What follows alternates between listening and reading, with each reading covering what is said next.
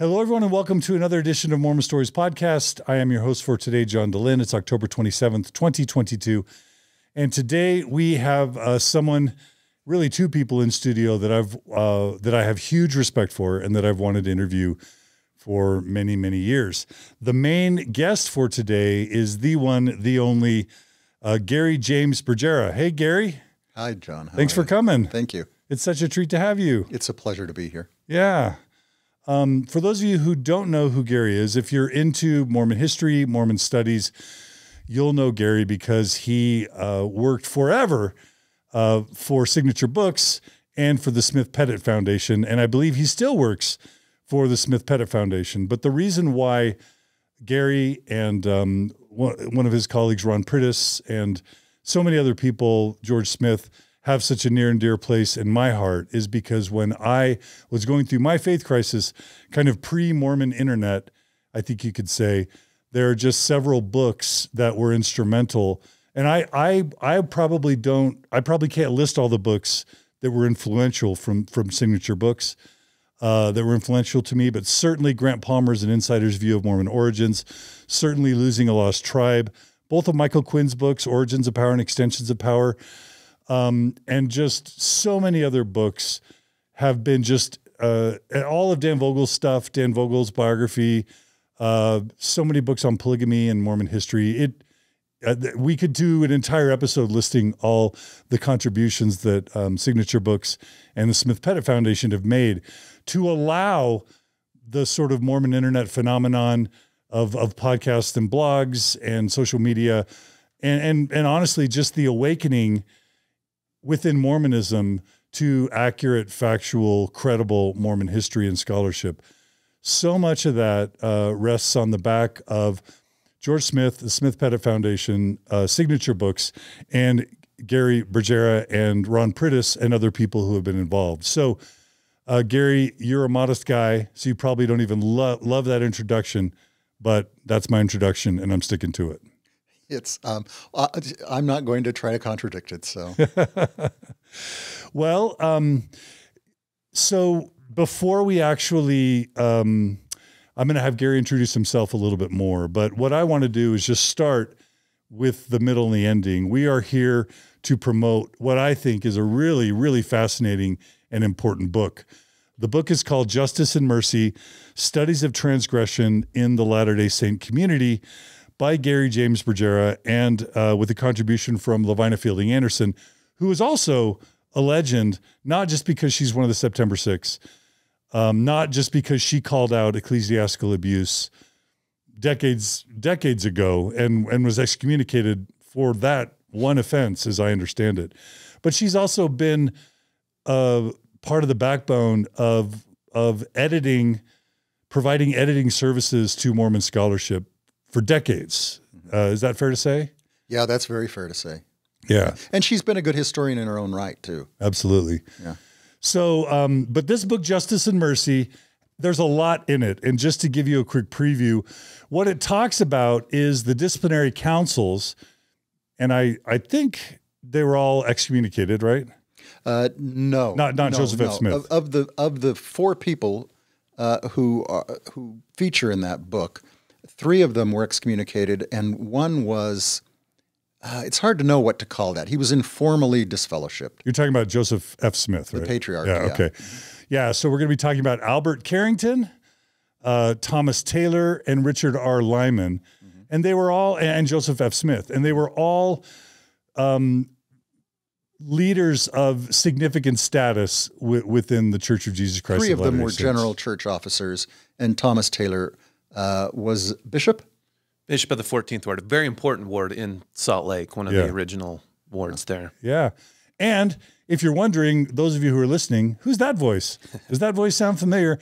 I'm also just over the moon excited to have with us Brian Buchanan of, I guess you could say, of Benchmark Books fame, but also he's the co-host of the Mormon History Podcast with Lindsay Hansen Park. And I probably don't even know half of the contributions you've made within Mormon studies and the Mormon world, but that's about it right there. So well, and the other key point is that Brian is the publisher of that book. Of this book. Yeah. And he helped with the editing as well. He helped immensely. Yeah. Yeah. Okay. All right. And so I want everyone right now to stop, pause this interview, go to the description of this episode and click on the link and buy this book. And not for any other reason than that it's an excellent book and we want to support good scholarship and good writing. So please go buy this book. I promise you it's worth it. And what we're going to be doing today is to dig into at least these 4 stories. And we've talked about Richard Lyman before on the Shannon Caldwell Montes episode, because he was an apostle who was excommunicated for an affair in the 20th century. So he's significant. He was a 3rd generation apostle. But Albert Carrington, these are all just fascinating stories. So before we dive in, really quickly, Gary, would you give yourself a proper introduction just to kind of include some of the things that I left out? Sure. I'm happy to. I'm more than happy to talk about myself. So I am a 2-time graduate of Brigham Young University. I grew up in Provo. I graduated from BYU in 1980 with a degree in psychology, and then again in 82 with a degree in public administration. From that, Ron and I... Wait, what years? So I graduated in 1980 and then 1982. Okay, so you would have missed Ernest Wilkinson. I missed Ernest Wilkinson. However, when I was a student, an undergraduate at BYU, one of the classes that I took was in journalism, and I wanted to do an article on academic freedom at BYU, which included the 1966-67 spy ring. Wilkinson was still alive, so I actually made an appointment and I interviewed him on the record for the article that I was working on. So I at least met Ernest Wilkinson.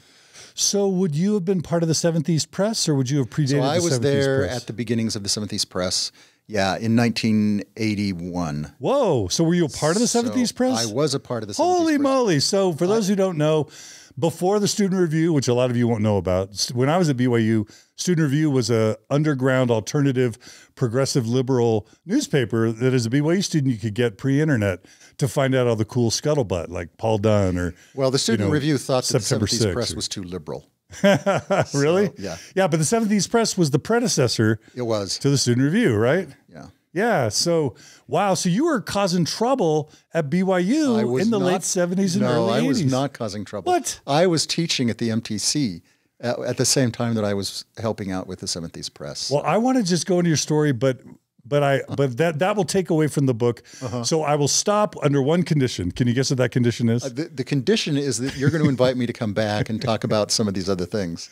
And I really appreciate that invitation. So you're thinking about it. I definitely will think about it. All right. All right. Okay. Well, I want to dig into your story, Gary, and Ron, and Lavina, and whoever else will come on, and you, Brian. I would love to interview you too, Brian. But anyway, anything else you want to say about your intro? I may have interrupted you. So from BYU, I worked with Ron on the history of BYU that was later published by Signature.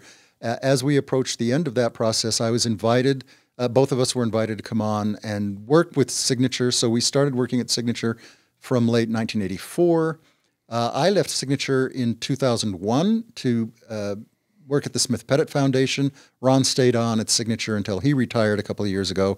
I retired from Signature Books in February of this year. From Signature Books? From Signature Books in February of this year. I stayed on. I'm staying on part-time at Smith-Pettit until the end of this year. And then I'll be done. I'll be fully retired, and we'll be taking lots of naps probably, or going to movies, or who knows what, whatever retired people do. And tell people what Smith-Pettit does. So Smith-Pettit is a 501c3 nonprofit foundation. It identifies projects that it's interested in supporting, and then it contracts with individuals to work on those projects as works for hire for the Smith-Pettit Foundation. Invariably, the finished projects will then be submitted to Signature for possible publication. They still go through Signature's process. It also partners with other nonprofits to support things that align with Smith-Pettit's mission. So it funds some of the book awards and the writing awards that the Mormon History Association, the John Whitmer Historical Association, the Utah State Historical Society, and other organizations do. And what are some of the projects that my listenership and viewership would have been most influenced by, that would have come out of? It would have come from the Smith Pettit. Smith Pettit. So Smith Pettit sponsored the 3 biographies of Joseph Smith, 2 of which have been published. The first one was by Richard Van Wagner. The third one was by Marty Bradley Evans. The second one is by Dan Vogel, and it's at Signature right now and should be coming out next year. It also... That's the one about Kirtland? That's the one that covers the Ohio and the Missouri years. Okay. Yeah. Oh, okay, because it covers Missouri too. Yeah. Okay. Yeah. It also sponsored Dan Vogel's critical edition of the history of the church. That's 6 or 7 volumes that came out a few years ago. It also sponsored Dan Vogel's edition of the definitive edition of the Wilford Woodruff Diaries that Benchmark published a couple of years ago. Okay. So those are probably the key. There's some other things too that Smith Pettit's been involved with, but those are probably the ones that most people are aware of. Beautiful. All right. And Brian, do you want to tell us anything about, Mormon History Podcast is loved by so many just because you and Lindsay are doing great storytelling around history. Anything you want to say about you and Benchmark Books, just as an introduction? My life has been so fun because I get to go to work every day and hang out with the people that I like, talk about the stuff that I like, and then I do a podcast about topics that I like with Lindsay, and it's so much fun. She's a very persuasive person. Yeah. I actually am not much of a podcast person, and as Year of Polygamy was winding down somewhat, she approached me and said, "What if we just did a podcast about Mormon history and we just go beginning to end?"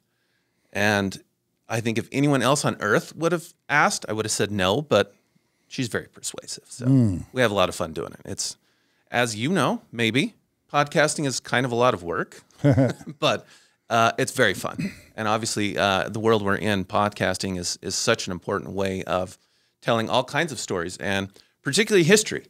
And, there's a lot of people who may not want to sit down and read an 800-page book on a topic, but a good, approachable podcast can get them the gist of the story and the important details, and it's a good part of our history world. Love it. Yeah, well, that's a great segue into today's episode, because we're going to be telling the tales of 4 disciplinary councils, 3 excommunications, and an ambiguous example of discipline of a church patriarch in Joseph F. Smith, and it's a different Joseph F. Smith than many people would be thinking of. So before we actually jump in, Gary, in the beginning of this book, Justice and Mercy, you kind of try and set your intention. Mm-hmm. And what I perceived you trying to say is that you're not just trying to go for the scandal. You're not just trying to cover the controversy or, people's peccadillos. You have some very specific intentions in mind. And I'd love to hear your thoughts. And then also, Brian, I know you probably had thoughts about why this book would be an important contribution as well. Well, for me, the primary motivation is to, these are 4 men, important men in the history of the LDS Church, and the stories of their excommunications or their disciplining from the church are important factors, events in their lives, in the lives of each of these men. And I think if you try to narrate the lives of these men without treating these events, you misrepresent their lives. So that was my primary motive, was just to try to complete or at least to provide enough information for somebody who was later working on a full biography of each of these men that would have access to and would be able to write their complete story and not something that was incomplete or that misrepresented. I'm also interested in transgression and what transgression means and what it represents in a religious community, and in this case specifically the LDS Church. So those were the 2 main primary motivators for me in tackling these men's stories. Yeah, they're also just fascinating. Brian, what would you add? A few years back, when one of the 70 was disciplined, that was quite a big thing. That hadn't happened in a long time. And I think so. You're talking about James Hamula. James Hamula, yeah. Hamula, yeah, okay, yeah. And that was quite the big story, right? And people were interested in it's hard because Mormons walk this very interesting line of how they view their leaders. We pay lip service to the idea that of course, they're normal people, but in practice, that doesn't always work out. And so stories like this, I think, are important to remind everyone that people are people, even if they're leaders.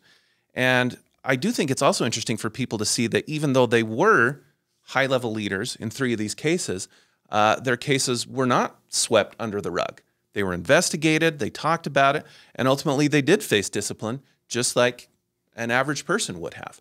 And so I think that's an interesting point for people to consider, is how the Mormon church court system works even at the highest levels, which is an important part of our history. If I'm thinking about disciplines I'm aware of, obviously Joseph Smith excommunicated people for breakfast, and probably Brigham Young did too. But the Oliver Cowdery example, it's like, oh, you accuse me of adultery, I'm going to excommunicate you. But in my lifetime, there's George P. Lee, who is the Native American general authority, who probably apostatized, but he was excommunicated for sexual abuse of some kind, as I understand it. And then there's Paul H. Dunn, who was kind of put on emeritus status for not being honest. And then there's James Hamula. And you could kind of wonder whether Dieter Uchtdorf was disciplined a little bit by being removed from the first presidency, just like Hugh B. Brown would have been. But those are the ones that come to my mind. But these 4, I mean, I knew about Richard Lyman. Like, what? An apostle has an adulterous affair? So it's going to be fun to talk about that. But these others, I mean, I knew about Joseph F. Smith. But so this is just going to be fun. All right, Brian, anything else you want to say about?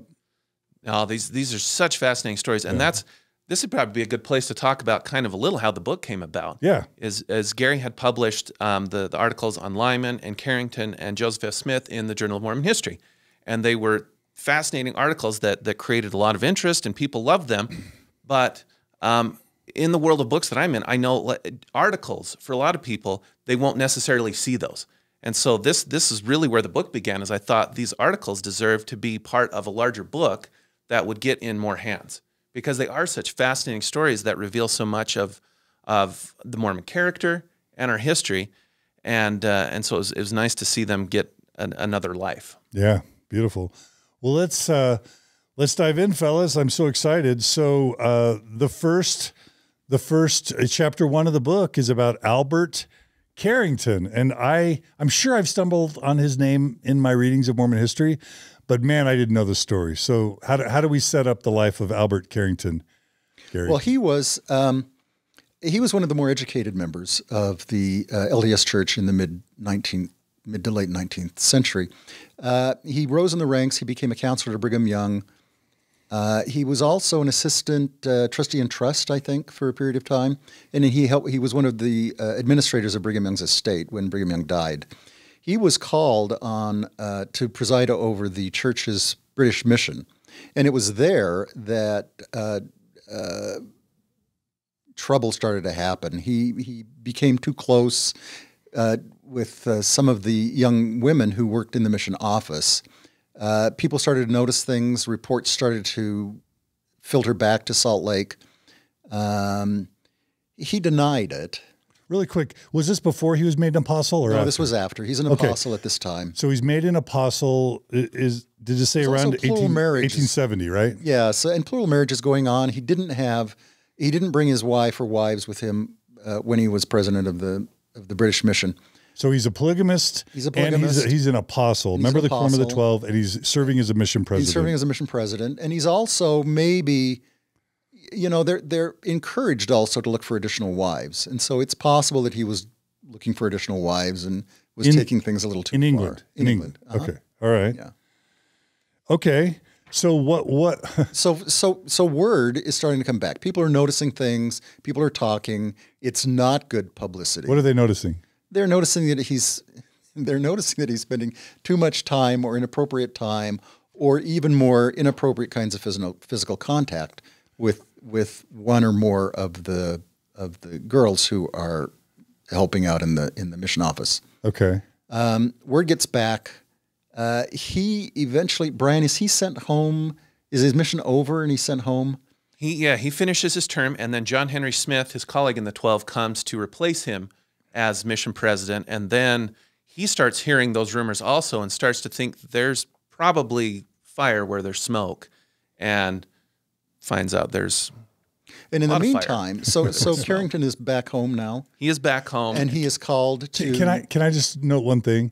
Like, we've been covering on Mormon stories. We did a 6-part episode on Joseph Smith's polygamy, and we talk about some of the things that his polygamous wives have in common. And it seems like if you're working if Joseph had people in the house, women in the house, domestic help, whatever you want to call it, orphans that were staying with him, they were kind of prey to his advances.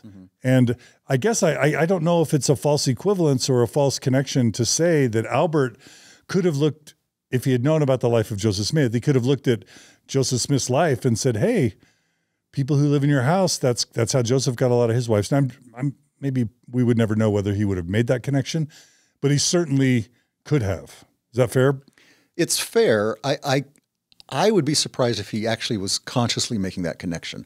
I think it was just a matter more of opportunity for him. Of all the people that are chronicled in that book, Carrington is the one personally for me that is hardest to sympathize with, because his behavior seems more predatorial and abusive. So, I try to understand where he's coming from, but when I step back from that, he is maybe the least sympathetic. Because of the power differential, because he's an apostle. Power differential, yeah, and these women the were way that he's, yeah. Okay. Lyman is easier because it was just it was a long-term relationship. Yeah. And there seems to have been genuine love between the two of them. I'm not sure how much Albert Carrington loved the women that he was involved with. Okay. All right. So the mission president follows him, says, hey, there might be an issue. Does he raise a red flag? Does he? He does raise red flags. There are meetings. Carrington denies it. Meetings with the first presidency of the Quorum of the 12, right? 12. Yeah. And Carrington does deny it. He's categorical, isn't he, Brian, about denying it at that point? He'll admit sometimes early on to maybe a little foolishness. And his language when he talks about it is fascinating, because he clearly sees what's going on very, very differently than all of his colleagues do, especially as it starts to get worse and more details come out. Well, the details that come out is that some of the women immigrate to Salt Lake, right? And they get married. And apparently they talk about it, and their husband, at least in one case, the husband, right, was the one who complained, and they started the church authorities started to take these much more seriously. They realized that Carrington had not been honest with them. Yeah, I think I get the impression that one of these women, we should probably get her name. Is it Kirkham? Sarah Kirkman. Yeah. Kirkman, yeah. So I guess she gets married. And then the husband, I guess she confesses, and the husband finds out that she had some type of sexual relations with this apostle. And so I guess I just wanted to note one thing. There's kind of almost this conflict of interest if the first presidency of the Quorum of the 12 are investigating one of their own, because clearly they would have an interest in there not being a scandal. So when it's brought up the first time or two with Carrington,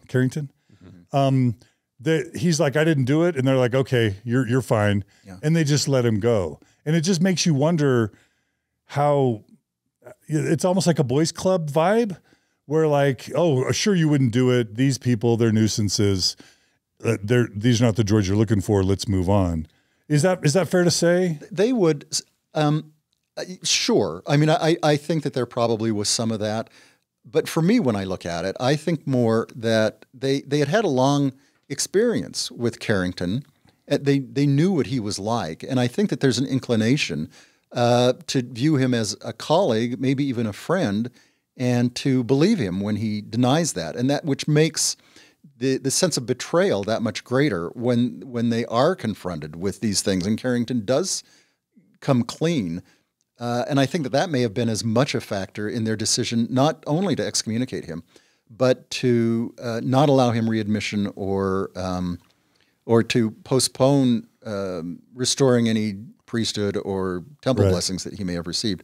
So yeah, I think there's some of that we want to keep this quiet, but the idea that this friend lied to us I think maybe was even a bigger factor in how they continued. When Kirkman brings his wife to kind of tell on Carrington, it's not just that she had had sexual relations with Carrington before she married him. It's that that sexual relationship had continued, as if Carrington had kind of groomed this couple with his influence so that he could have continued access to Mrs. Kirkman after she had been married. Is that right? Yeah. Yeah. So that's extra troubling. Okay, keep going. Yeah, it is. So they find out, and they call him in, and he eventually does come clean. He offers certain explanations, or he minimizes his adultery. One of the big things is the way that he sees adultery. He says that he used protection of some kind, and so the seed didn't mix, and that for him seems to be some kind of reason why it wasn't as bad as the rest of you want to make this out. Can I read from your book? Sure. Is that okay? Yeah. So this is from Justice and Mercy, page 10. It says, quote, "It seems that Brother Carrington told her in the beginning of their connection that there was no harm if they did not mix their seeds. She worded it also in another way, that he told her there was no harm if they didn't go through the whole performance." Now, this obviously calls to me this idea of soaking, just all this sort of weird BYU non-sex sex that happens these days. These ideas are not new. They're not new. Yeah, they're not new. Yeah. But the chapter's called "A Little Folly in Israel," and I think that's what you're kind of saying. And I think he even gets that term from Brigham Young. No, maybe, but he blames uses it on Brigham Young. He uses it. Yeah, he does say, yeah. George Buchanan's not happy about that. No. Yeah, so he basically says if the seed doesn't mix, it's not adultery. It's not definition adultery. That's crazy. It's crazy. Yeah. All right. So and they don't. It doesn't work. Okay. His rationale is not accepted, and it makes things worse. Okay. So they do come down hard on him.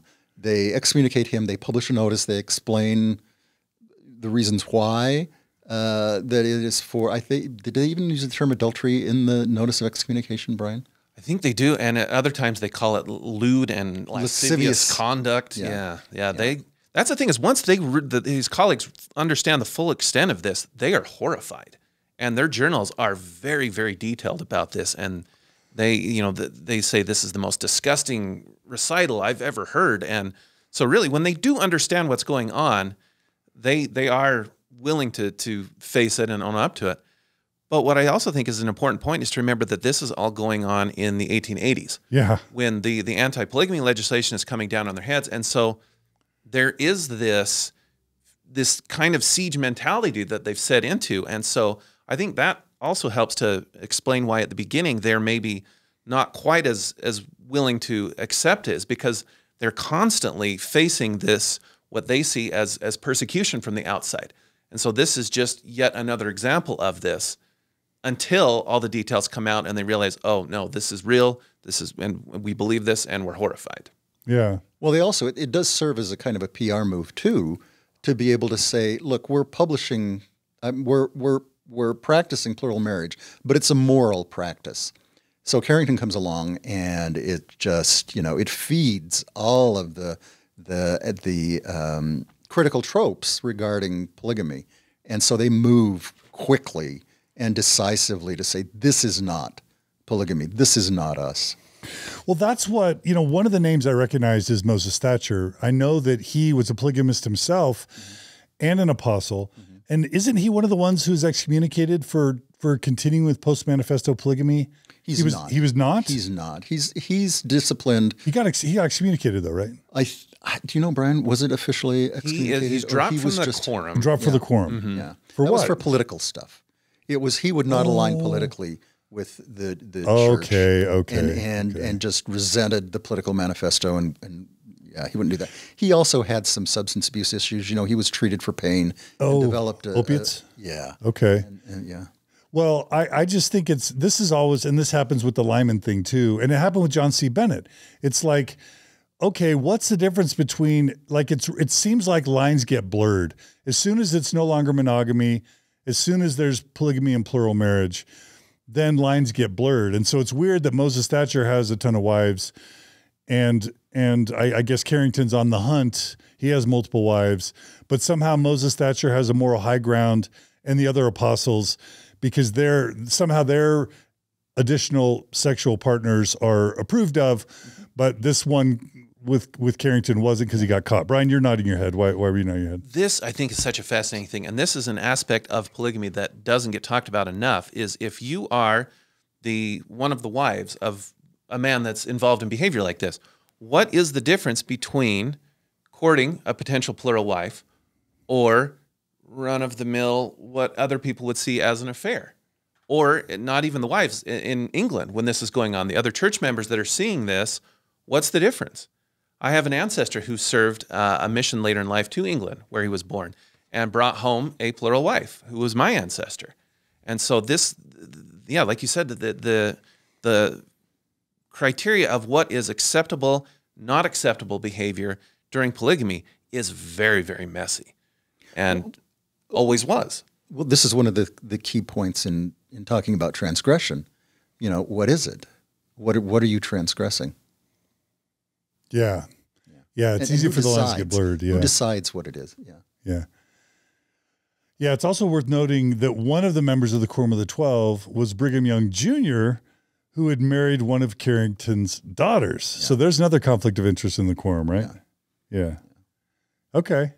All right. So Carrington is at this point, when he's excommunicated, Brian, how old is he? Is he in his 80s? He is, yeah. And his health isn't very good.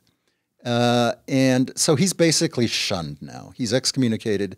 He's shunned. His family's embarrassed. It's just, I even think the marriage between his daughter and Brigham Young Jr., that founders, doesn't it? Yeah. So Carrington's life just goes downhill from there, and his health is bad. He has people both within the family and without who then start to urge his rebaptism. The brethren are not interested in rebaptizing him. Finally, his health becomes so precarious that they see it as a blessing to him to rebaptize him, which they do, right, while he's still alive.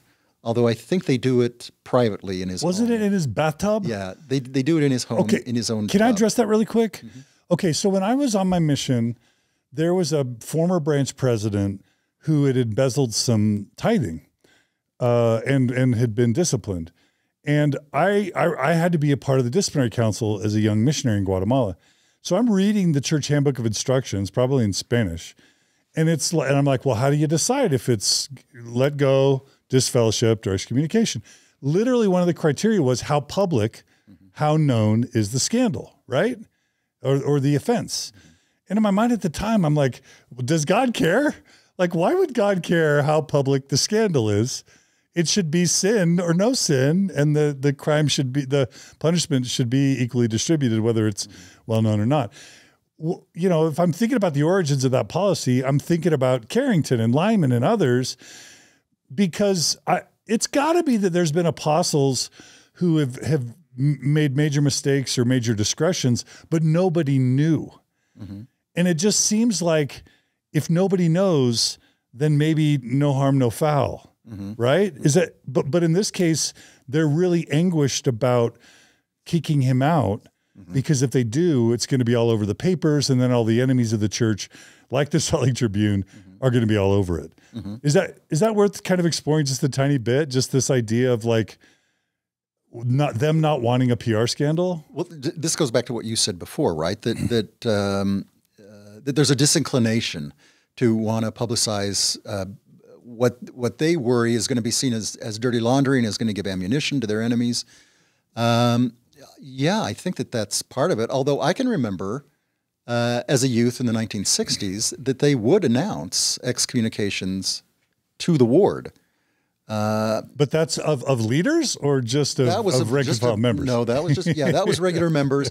I think that being a general officer of the church in their eyes is different. And if there is a serious malfeasance, a serious transaction, that they make a point of that because it can be used to reinforce boundary maintenance.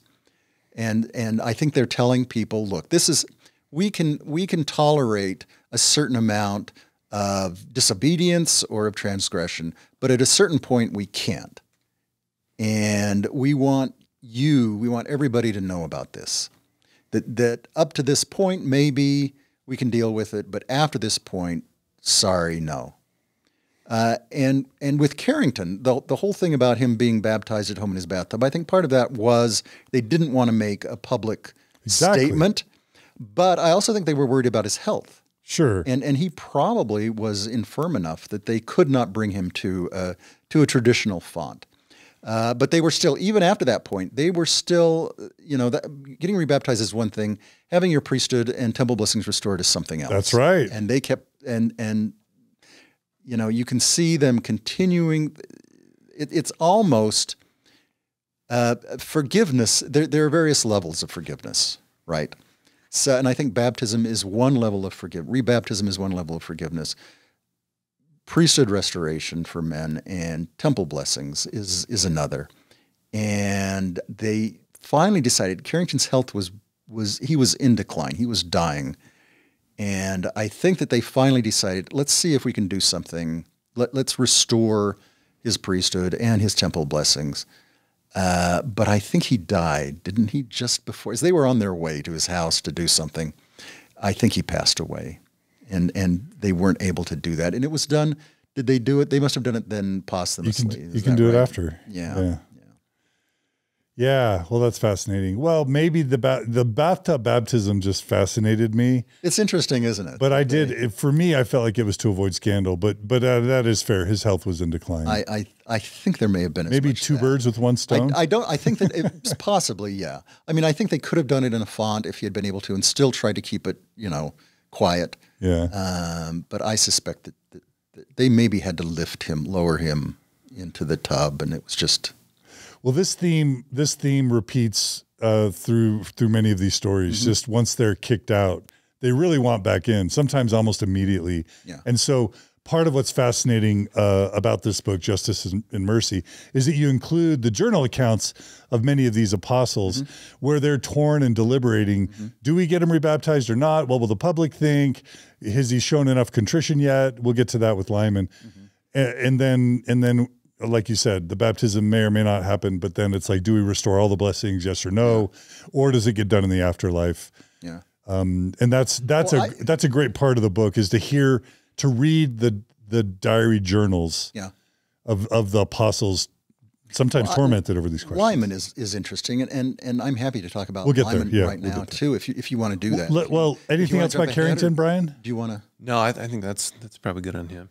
Okay, if it's okay, let's go in order, just because that's how I read it in my brain. So the second gentleman, he was not an apostle, but he was a prominent bishop in Salt Lake, but he did a lot of work down in southern Utah, specifically around Cedar City, and his name was Thomas Taylor. So let's tell the story of Thomas Taylor. So Thomas Taylor, Brian, you're going to have to help me with this because my memory is not so good. Thomas Taylor was the bishop, but he also had business interests, and he was the church's immigration agent. Is that right? And he funded a lot of the stuff himself. He was hoping that he would get reimbursed for helping to bring however many thousands of people he helped coordinate their immigration to Utah. And what was it that happened in southern Utah?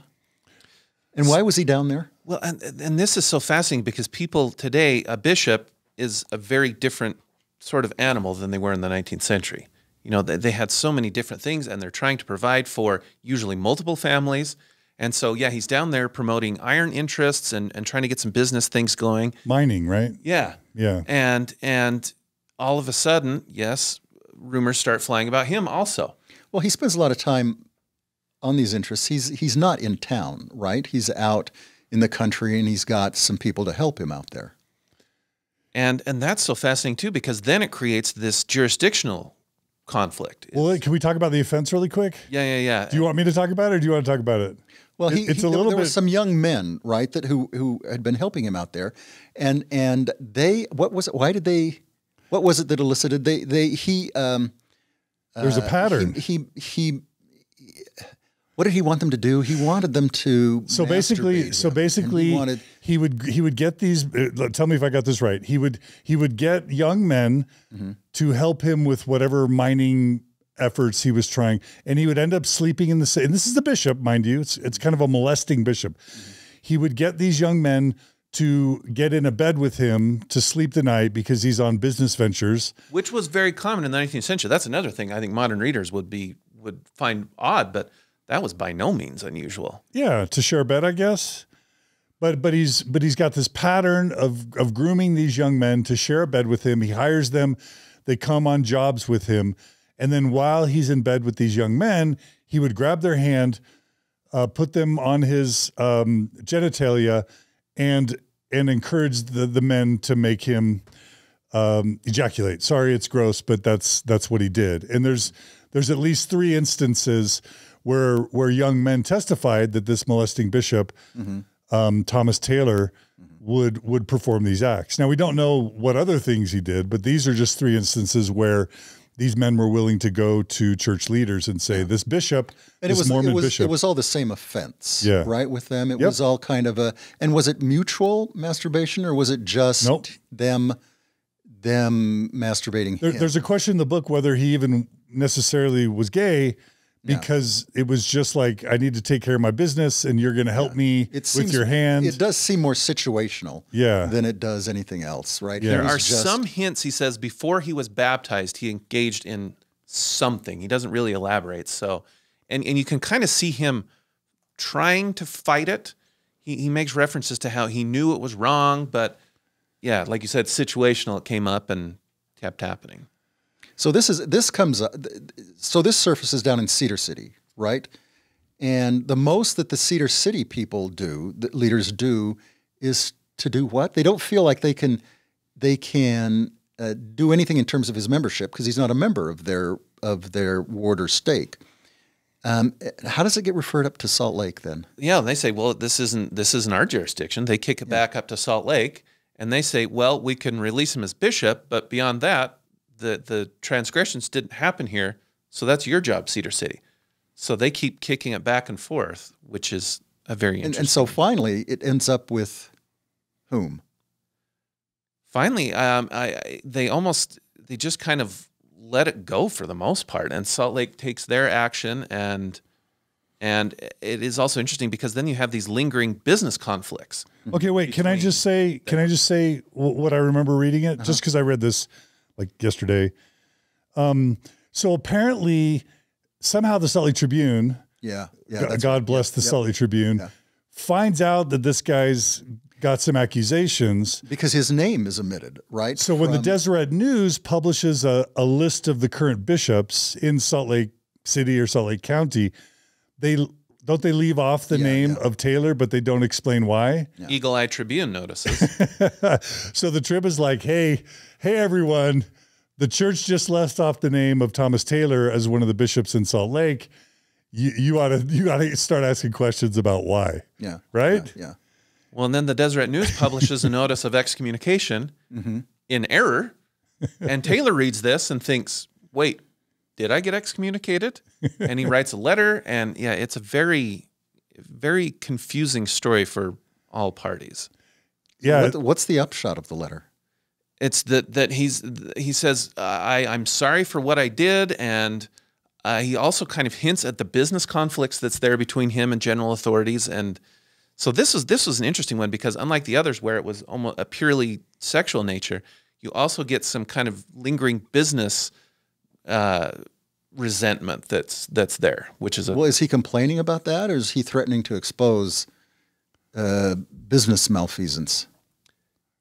It's a mixture of everything. He kind of confesses in one paragraph and then kind of wonders, where am I left? And it's not really resolved to their satisfaction. He is excommunicated. eventually, Yeah. but not by that point when it's published is the Right, weird part. right. So, And it's also, I mean, I'm thinking about the Boy Scout scandal today. I'm thinking about, it seems like every month along the Wasatch Front, there's a bishop accused of abuse or molestation, a Mormon bishop accused of that, or across the United States. Like this idea of priesthood leaders having a broad pattern of abuse, not 80%, but, you know, certainly some percentage of Mormon ecclesiastical leaders and CES instructors continue to abuse using their position of power. And, you know, so, but it seemed like the church wanted to keep this out of the courts. And so because right now there's this whole West Virginia and Arizona cases where the church is using Curtin McConkie to do their best to keep any of these abuse allegations out of the court system. I'm obviously looking for the root history that might lead to the church, help lead to the church's practices today when it comes to scandal and potential legal allegation. So I just had to make that tie that they tried to keep this out of the courts, you know, even if they did pursue it in church court only after they were caught with their hand in the cookie jar. Right. Do you mind if I read just a little bit from the book? Ahead. Is that okay? All right.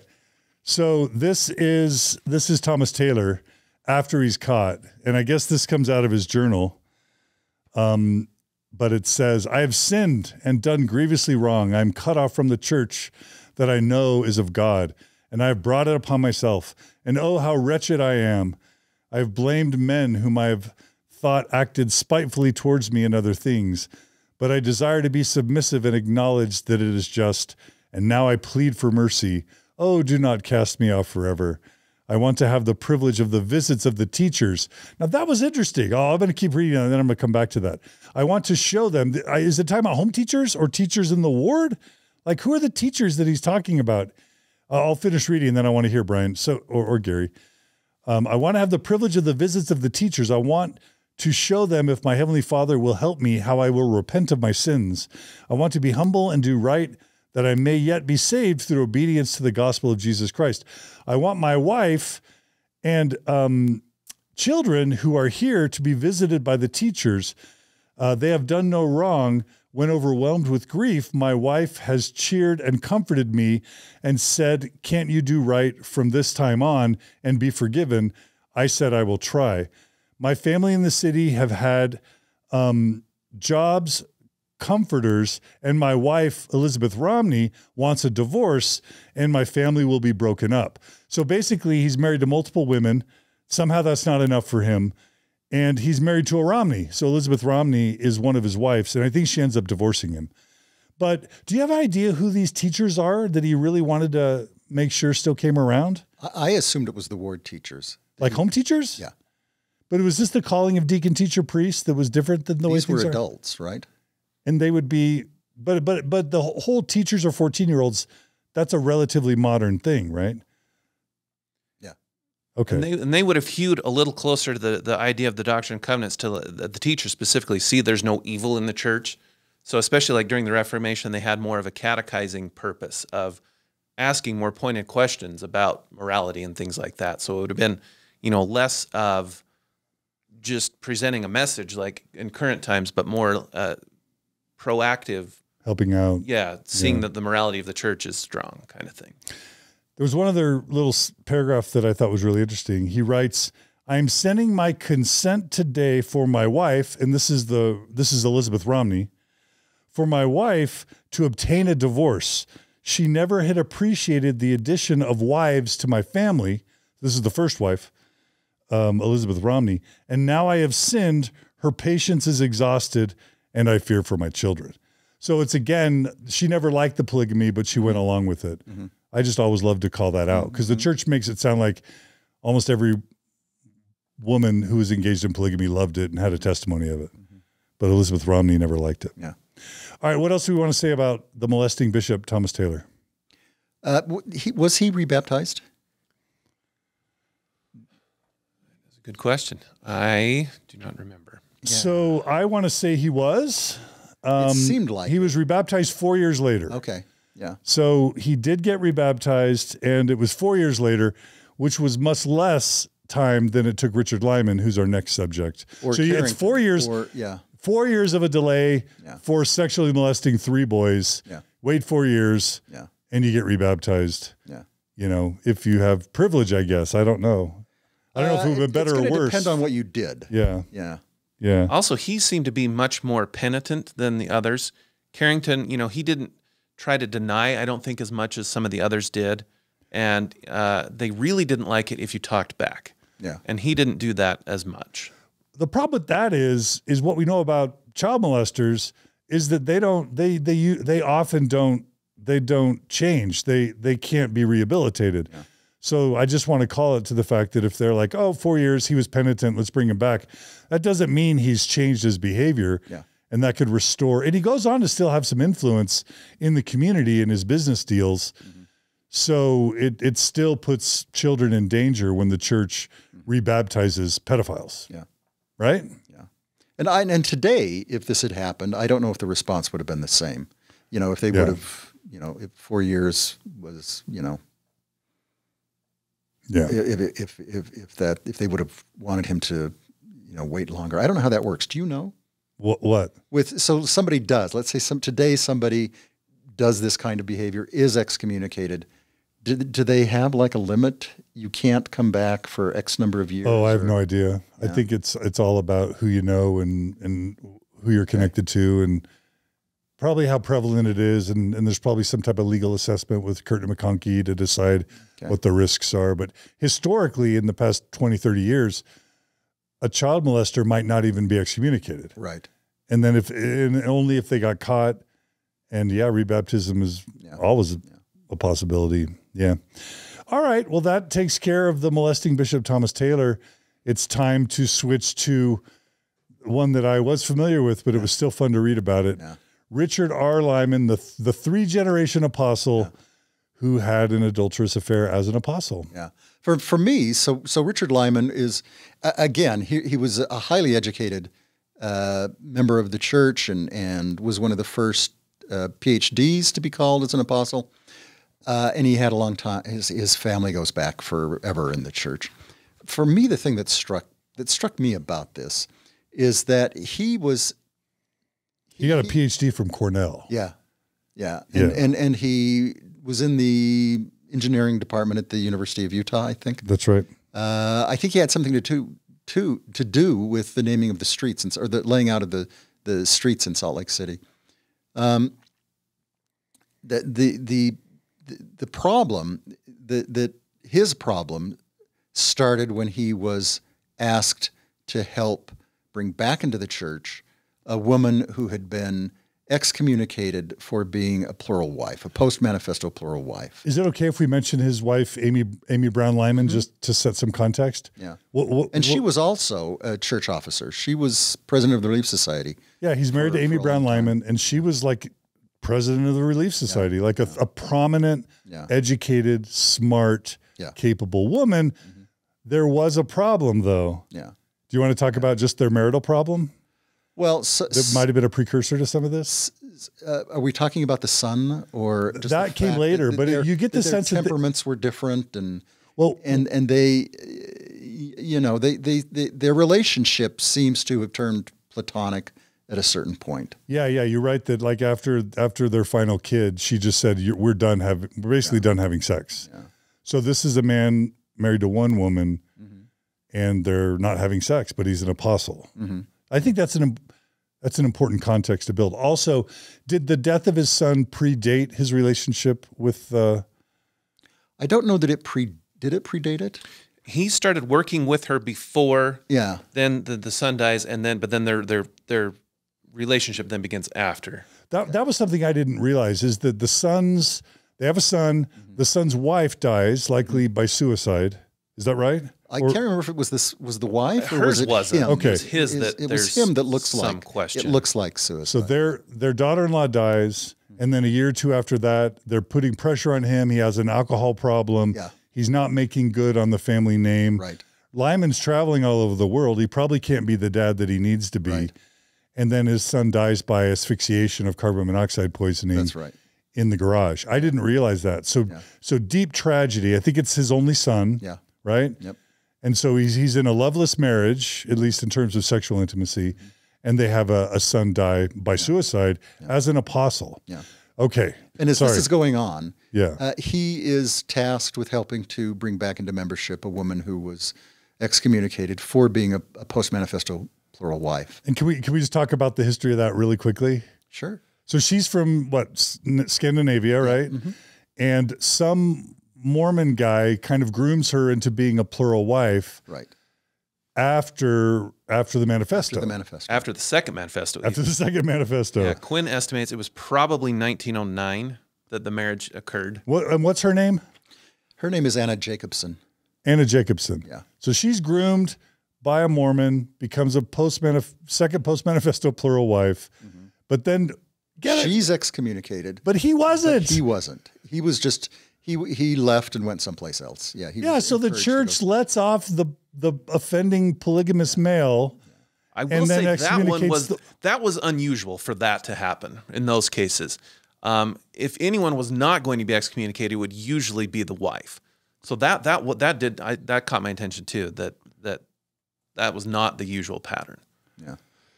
Yeah, like that. I wonder, because it's so weird that then he gets assigned to bring her back into the church. Like, why is the church, of all the important things an apostle has to do, why is the church assigning an apostle to fellowship an excommunicated plural wife? Yeah. Isn't that weird? Did you find that weird? So that didn't, I see what you're saying. When I read this stuff and was looking at it for the first time, that didn't strike me as unusual. But I don't think I was looking for, I don't think I had the context to know if that was going to be unusual. Because I don't know, maybe they've had other, do you know, Brian? There were cases. For a few years, Talmage was sort of the point man in the Quorum of the 12 to deal with post-Second Manifesto cases. And there was one, actually, he helped, very similar thing. He was asked to help bring this woman back into fellowship. And that caught my attention because she had later married my great-great-grandfather. And so I think there were cases like this. And part of that just goes to the messiness of post-manifesto and particularly post-second manifesto polygamy. And in a lot of cases, I think there was the inclination to excommunicate, but later decide that may have been too harsh, conditions were kind of messy, and so there were cases like this where they were tasked specifically of working with individuals. But that just seems like, again, bad decision-making. Seems like they should have a woman fellowshipping Anna Jacobson back into the church, but here they've almost given permission for Richard Lyman to be spending a lot of time with a divorced woman who's single, and he starts fellowshipping her over multiple years. Yeah. Right? Yeah. Well, that just makes no sense. But I mean, I don't know. Well, I don't think they anticipated what was going to happen. So what does happen? But so they become friends. The friendship at some point, and Lyman refers to this later. He says that at some point they developed a very strong friendship. They even decided that when one of them died, they would arrange to have the other one sealed as a plural wife to Lyman. But they continue to interact, and eventually, as Lyman explains, there came a point where he succumbed to temptation, and their relationship turned sexual. And my understanding was he was at least for like 10 or 15 years of the time he was an active apostle, he was also in this sexual affair. Yeah, he apparently what would happen is that there were times when the 12 would have their weekly meeting in the temple on Thursday, and then he would walk up Main Street to Center Street to her apartment and spend time with her after the temple meeting. I mean, we're always pounding hard on the folly of this notion that church leaders have discernment, that they have the ability to kind of get promptings from the Holy Ghost when bad things are going on. If ever there was a case of a lack of discernment, it's the fact that the first presidency of the Quorum of the 12 had an adulterer among them for what, 12, 15 years? Probably. And they had no idea. Yeah. Yeah. At some point though, somebody notices something, right? And reports start reaching J. Reuben Clark that, Elder Lyman has been observed, going into this apartment. And so the church and Clark especially, they've been using members of the Salt Lake Police Department to investigate polygamists.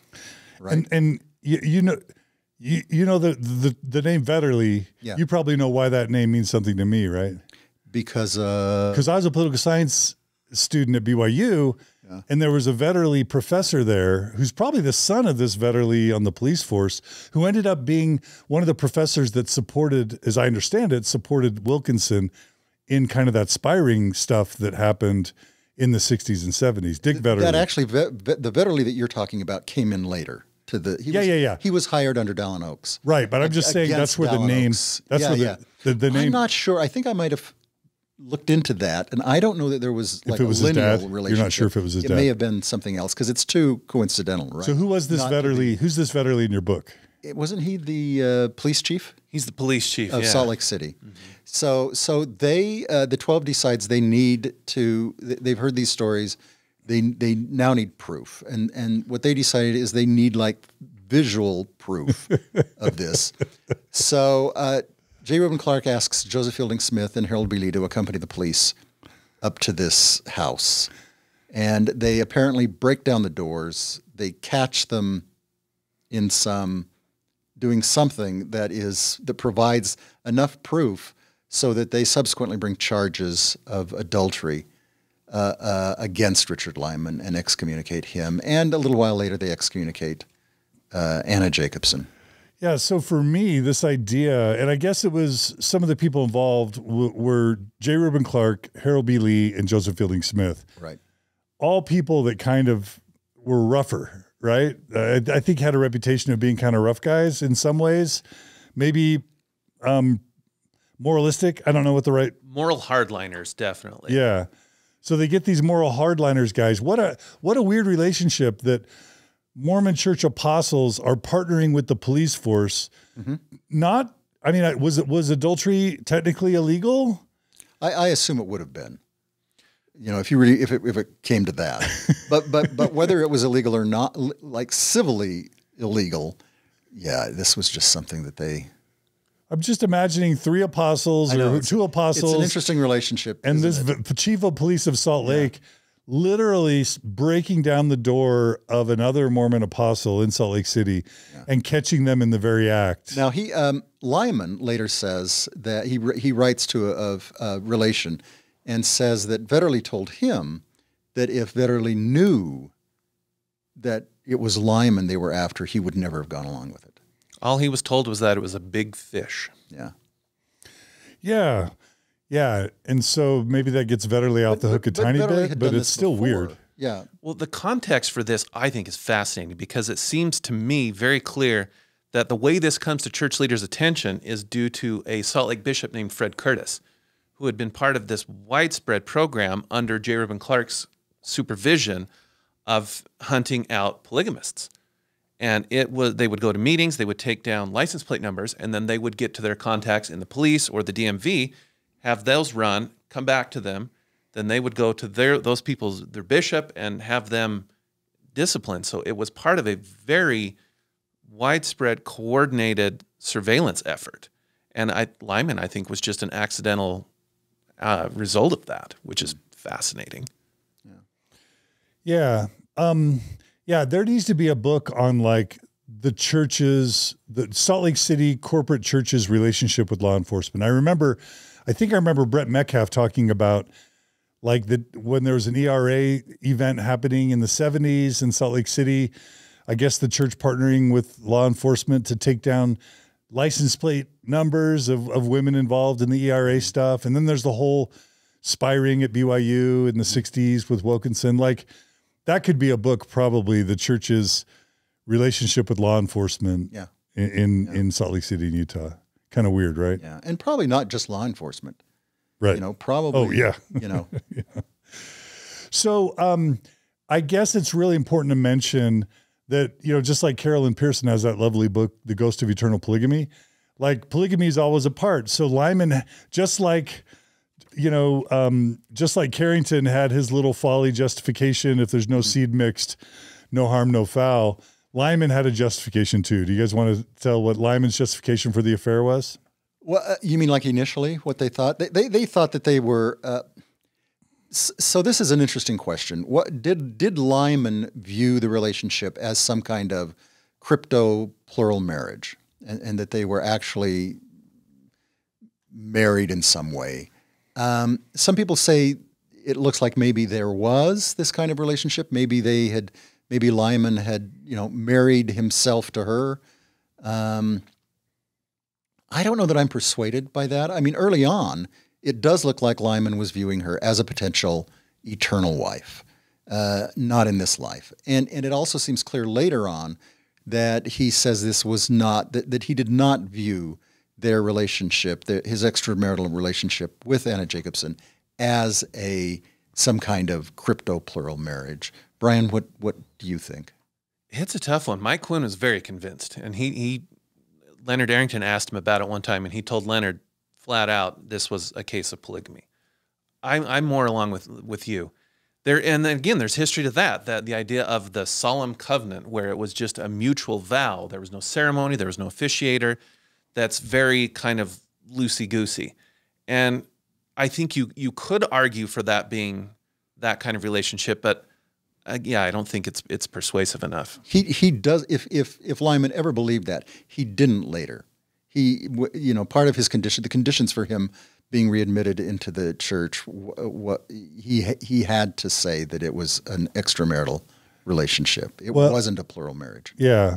So in my mind, as I'm trying to reconstruct this, the fact that he wanted to get rebaptized and get his blessings restored, the fact that he was a Mormon apostle tells me he was a sincere believer in the gospel. Mm-hmm. And so in my mind, if he is an apostle of Jesus Christ in the Church of Jesus Christ of Latter-day Saints, and he's having an extramarital relationship, he's got to manage his cognitive dissonance. Yeah. And for me, that is the way he's going to manage his cognitive dissonance, is by feeling like, I love you so much, God has to be okay with this. I'm feeling the Holy Ghost right now. Let me give you a hug. Like, I'm feeling so good about this. So it must be that God has given us his okay. Mm-hmm. and this is polygamy. I mean, to me, there's just no way that's not true. Yeah. And that could be. I mean, it could be. And they continue, after their excommunications, there was a period of time where they continued to see each other. Oh, yeah. Yeah. Yeah. And so you do wonder what kind of gymnastics he went through, to justify that. Well, one thing that blew me away that I had not learned about this story previously from this amazing book that I'm going to plug again, go buy it now, Justice and Mercy. I'm shilling for you guys. Come on. No. This book is worthy. Was how terrified the brethren were as soon as they excommunicated Richard Lyman for who they were worried he would connect up with. Oh, yeah. Do you know what I'm saying? Yeah. Do you want to fill in the blanks there? Let Brian, because this is his. What was he terrified? What were they terrified of? Carolyn Pearson's book, Ghost of Eternal Polygamy, this is just a case study of this, because when polygamy is just sort of left hanging, that we don't do anymore, largely for legal reasons, because it was the government had come down on it. Not that we no longer believe in it. Yeah. Then that is always part of the equation. And by the 1940s, again, like I said, I really do think Lyman comes to light out of this polygamous surveillance effort. They're, of course, worried that he will go to become this sort of kind of like his grandfather Amos Lyman became the figurehead for the new movement. That he comes and he's which movement? The Godbeites. Yeah, and so he is the kind of the star catch of the movement. This former apostle. They're worried that the grandson Richard Lyman, same thing. He becomes now a prominent fundamentalist and former apostle. This is evidence that polygamy still is correct. Yeah, and so that is it. And justifiably, I think, was a fear. So didn't the book say that so what we're talking about is what we've covered in previous episodes about the fundamentalist movement that happens in the early 20th century, that by the mid 20th century is kind of really starting to form in the Short Creek kind of Utah, Arizona, Colorado kind of area. Is that right?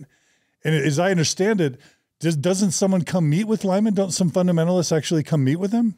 They really wanted him to join with them. And that would have been just an amazing coup for them had that happen. But it does seem very clear that he had no interest in that at all. Yeah, yeah. Did they try to meet? Did they actually meet? I thought I read that they did. I thought there was a rumor that they. Yeah, I think they wanted to, but I don't think that they did. They ever actually ultimately. Yeah. Okay.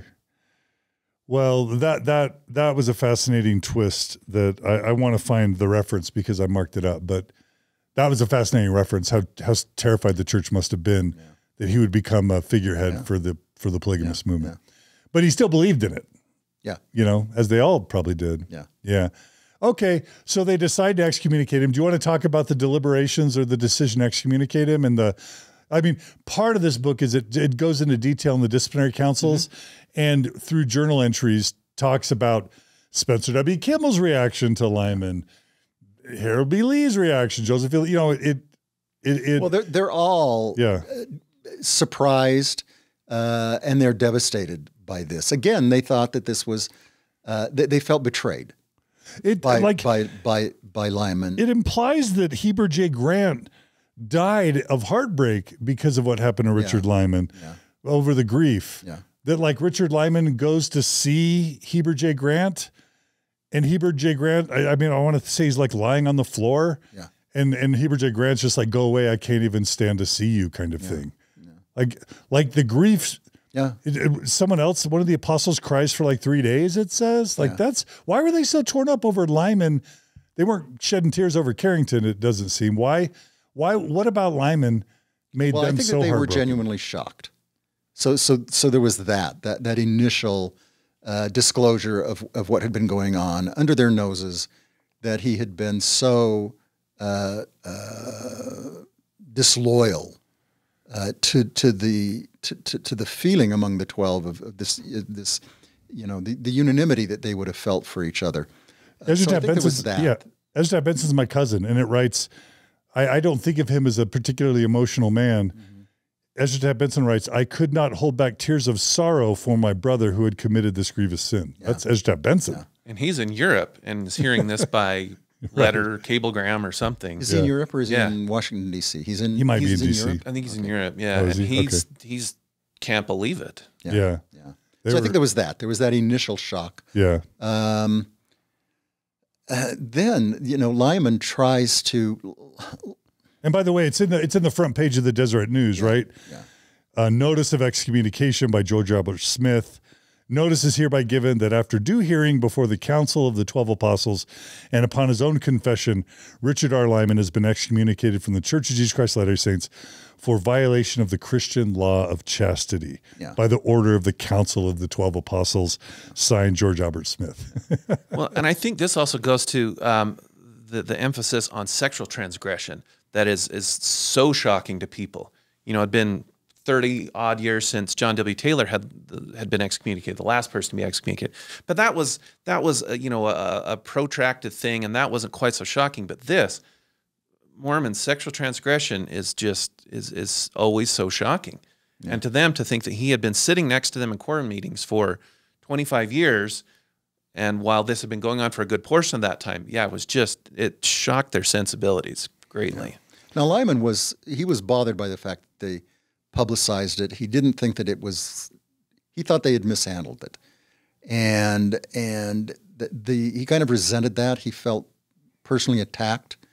And that informed his approach over the next almost 20 years, right? For when he trying to get rebaptized. And they did not like that. Yeah. They felt that he was, so I think that they learned something. They all learned things about each other during that process. And so his response, hurt as much his chances of rebaptism as anything. Well, it just seemed like that you have some amazing accounts in here of him appearing before the 12 and just like almost yelling at them for having excommunicated him. Blaming them. And admitting that he was still having an ongoing affair with Anna Jacobson. Yeah. Like, what a spectacle. Yeah. An excommunicated apostle getting audience with the quorum of the 12 and then yelling at them and lecturing them for having excommunicated him. I can't even imagine that happening. Yeah. Right? Yeah. It's interesting, isn't it? I mean, it does tell you a lot about Lyman and about how he viewed himself. How did he get audience with them? I would just assume they'd cut him off forever after that. I think that they kept trying. They kept hoping, and they kept doing it. I mean, they kept entertaining the idea, both from him as well as from other family members, that he should be readmitted. And finally, Lyman does express enough remorse and enough repentance that they do agree to rebaptize him. But again, the restoration of his priesthood and temple blessings, that's another level of forgiveness that he never gets that while he's alive. But he does get it afterwards. Apparently he does. And that's the irony, right? Is that who is it who restores his blessings? It's Joseph Fielding Smith, who is now the church president. It's like, and it's like one of the first things he did when he became prophet, right? Yeah. I wonder why. According to the story, yeah. I wonder why. Yeah. Well, I think that there was a lot of, I think his family kept up the pressure to have that happen. And maybe they did. Maybe Joseph Fielding Smith and Harold B. Lee decided it was time.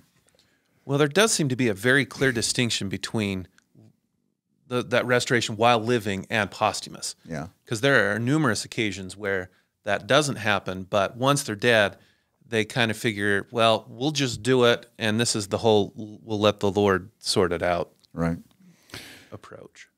Let's talk about two women that are casualties of the story. The first is Amy Lyman. Yeah. So she's still, imagine not only front page, dear listeners and viewers, imagine not only front page news of the Deseret News, Mormon apostle excommunicated for adulterous affair, but imagine if his wife were also General Relief Society president. Yeah. And there's a really sad moment in the book where a church leader shows up to Amy Lyman and kind of has a talk with her. Who wants to? Well, I think a couple of things is that first, David O. McKay walks with her back into the Relief Society offices, accompanying her, which is supposed to send the message that she did not, this is not her fault, that we are backing her, but it becomes clear that she can't continue. And I think isn't it J. Reuben Clark who has the talk with her? Brian's nodding. And suggests that maybe it's time for a change in leadership. And I'm just like, why should she be punished for what her husband does? I don't think they saw it as punishment. No? I think she was having a really hard time being the president, not feeling responsible. Now she feels like she's not an example. And I think that she thought that it would be, maybe she thought it would be in her best interest to take some time away, but also in the church's and in the Relief Society's best interest too. Yeah, but that's sad, right? Do you have any comments about Amy, Brian? Well, she's such a fascinating figure. Her biography, Faded Legacy by Dave Hall, is fantastic, and adds some color to their marriage that I think you drew on that was very helpful. And she's just so interesting because she is very much a progressive woman. You know, she goes to Hull House while he's in college, and she's around Jane Addams, and so the social programs of the Relief Society were very near and dear to her heart. She was very well liked by the church membership. And so that was, that just added to, not only was she Relief Society president, but very well loved. And to have that shock, she had no idea that this was coming from everything that we can tell. And so to be confronted with that, devastating. And yes, a very, very sad ending to her time as general president. And you've got something in the footnotes about one of the brethren kind of almost using Amy Lyman as an example of what happens when the woman works outside the home. It's like, look, see, women should stay home barefoot and pregnant because if they work outside the home, you're going to end up like Amy Lyman. Yeah. What a tragic. And she must have heard that kind moral of stuff tale, too. cautionary tale, right? Yeah. Well, I was just sad that she became a casualty. She does end up supporting him. And sticks married. with him, even though he continues in his affair with Anna. Amy Lyman still supports him. Well, they can't really divorce, so it just wasn't. Stand by your man, John. Yeah. Well, I mean, that can be okay, and that can be fine, and that can be inspiring or sad. But it's clear she had a rough go. Yeah. And in some ways was a casualty. The other casualty is Anna Jacobson, who was excommunicated for a second time. That sucks. Let's talk about that. I don't see. That's interesting. I don't know very much about that. She's a really hard person to track down. She doesn't marry, and I think that she just continues to live in that Center Street apartment until she dies. But she was excommunicated. Lyman was excommunicated, I think, in November of 43, and she was excommunicated in January or February of 44. And she was excommunicated by the 12. So that's an interesting. That was weird. That was interesting. Like, why isn't it her own local bishop? I don't know. Maybe they wanted to keep it under wraps and try to control the information. I think again, this is fallout from post Second Manifesto stuff. The same thing would happen there. They frequently, especially if it were better known cases, would be handled by the 12 as opposed to local leadership. So I think that's just a continuation of that. And I just have to call it. I think it was J. Reuben Clark who was shaming Amy Lyman for working outside the home. Do we like that guy? Do we like J. Reuben Clark? What's the consensus? They're all complicated people, aren't they? I mean, it's like for me, it's like each of these four men. You know, how do I feel about them? And there are things I like and things I don't like, and I wish we're all fraught. What about you, Brian? Are you a J. Reuben Clark fan? Clark is tough. Mike Quinn's attorney, right? Such a fascinating book. Very, very well done. Very complicated man. Yeah, this very accomplished government official, attorney, but also very much a racist and a bigot at times. And he's a very difficult person to really feel warm and fuzzy about, I think. John, with these men that you just read about in this book. Are you about to ask me a question? Is that okay? Are you allowed to ask me a question? I don't know, am I? It's never happened before. What was your feeling about them? Did you like, dislike? How did you respond to these men's experiences? To the three that we've talked about? Yeah. Well, that's weird. Why are you asking me? This is Mormon Stories. I ask you questions. Carrington, he felt like a predator. Yeah. Kind of shameless. Yeah. So I'm not crazy about that. Yeah. And Thomas Taylor felt like a pedophile. Yeah. So that's disgusting to me. Yeah. With Richard Lyman,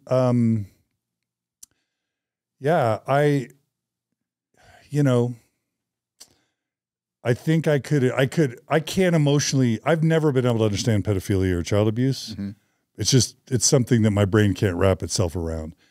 And Carrington's flagrant justification and grooming of multiple people as a high level leader of the church, part of it is just the differential of power. Right. When you're at that level of significance and you're predatory on multiple women and justifying it and then lying about it, that's why for me, Albert Carrington, it's hard to have sympathy for Albert Carrington or Thomas Taylor. Yeah. With Richard Lyman, there's never an excuse for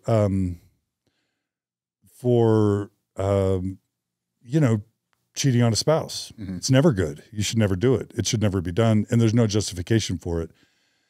So I'm never going to justify that. And I'm not going to justify Richard Lyman, but I could at least in my mind, I can go, okay, his wife's busy all the time. He's busy all the time. He's in this position of power. And then he's in this position that he should have never been put in, where he's asked to fellowship a woman who's single over multiple years, and he has no sexual relationship with his wife, and the church has these high moral standards. That just seems like, and then there's the polygamy justification that's in the back of his mind. I see how that happens. Yeah. Right? Yeah. I can see that. Yeah. And so, And then his denial afterwards and still doing it and yelling at the brethren, that all that self-justification, I can see in my old brain how that sort of thing could happen. So I think of the three, for me, Lyman approaches sympathetic, not to ever excuse his behavior. Right. Well, Brian, what do you think? Same thing. Yeah. And Lyman is an interesting case because he seemed to be very well loved by church members. He had kind of this gregarious personality, and he seemed to strike a more moderate tone in his sermons. You know, there's examples that he was a little more understanding of human nature maybe than some of his colleagues were. You know, if you compare like a Joseph Fielding Smith personality and Richard Lyman, people gravitated more toward him. Yeah. And I think that probably played into his colleagues' shock and sense of betrayal also because they did love him. He was kind of this big bear of a man that they all liked. He was probably charismatic. Yeah, I think he definitely had more personal charisma than some of the others. And so when that happened, it was more of a betrayal and shock because they genuinely liked him. Yeah. Yeah. Well, I just think this tradition of, well, power differentials are important. And, you know, bosses shouldn't get involved with coworkers. I think that's wrong. And I just think that is wrong.